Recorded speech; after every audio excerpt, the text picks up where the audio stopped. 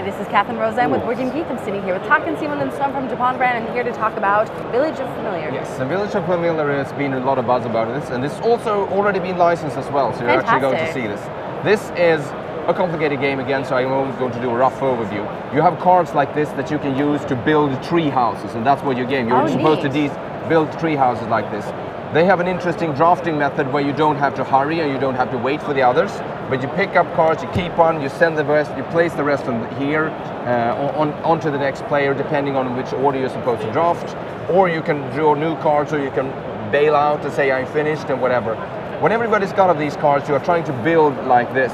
And what you see here is like, basically you're trying to build up something that will give you as much power as possible at the end of the game. Because you don't have any resources or whatever during the game, you're just building. And you see that all of these will give you, if you have these resources, you will get a little potion. And potions can give you points, but you can't get points from a red potion in a red house.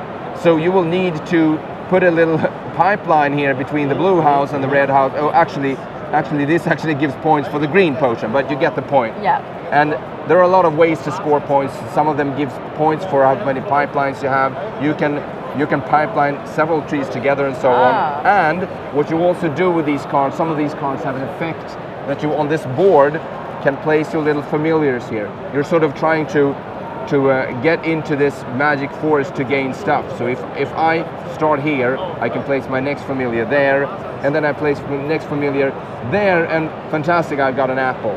And these aren't moved for the entire game, so you're just sort of trying to get as much area here as possible, because if I have two apples, I can get a red potion, and with a red potion I can gain points, and with those points I can turn them into other things. So it's a matter of creating a very good combination here, keeping track of this board, and sort of, so you get as many points as possible at the end of the game. And it's a lot to keep track of, but you have your time. It's not stressful at all, because you don't have to wait for the other players when you're drafting.